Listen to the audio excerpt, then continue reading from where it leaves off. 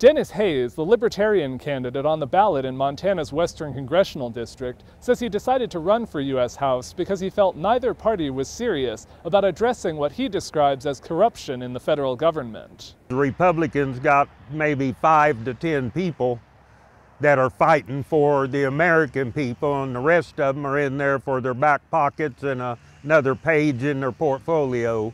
It's easy to tell what Hayes sees as a symptom of corruption when you see him on the road. Hey, I like your sign. I like that.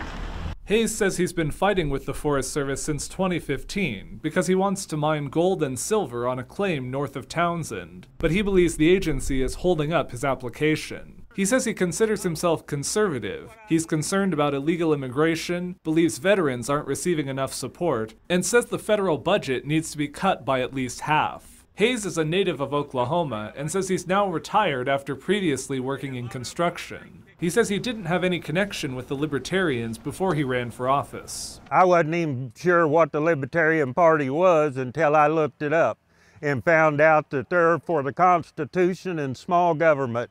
And it's like, that's right up my alley. Hayes is one of several candidates across the country who reported they were encouraged to run by a group called Patriots Run Project. He says a donor agreed to pay his filing fee because he didn't have the money himself. Several of the candidates Patriots Run recruited told the Associated Press they believed it had been an effort to draw votes away from Republicans. Hayes says he has no idea about whether that's the case, but he's firmly standing against what he calls an effort to push him out of the race. I'm dead serious about running.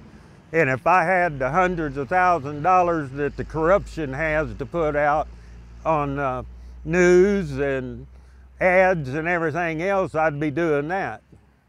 But when you live on Social Security, you don't have the money to do that. So you have to do everything by word of mouth. Voters across Montana, including in the Western District, who've registered to receive absentee ballots, should be getting them in the mail in the coming days. In Townsend, Jonathan Amberian, MTN News.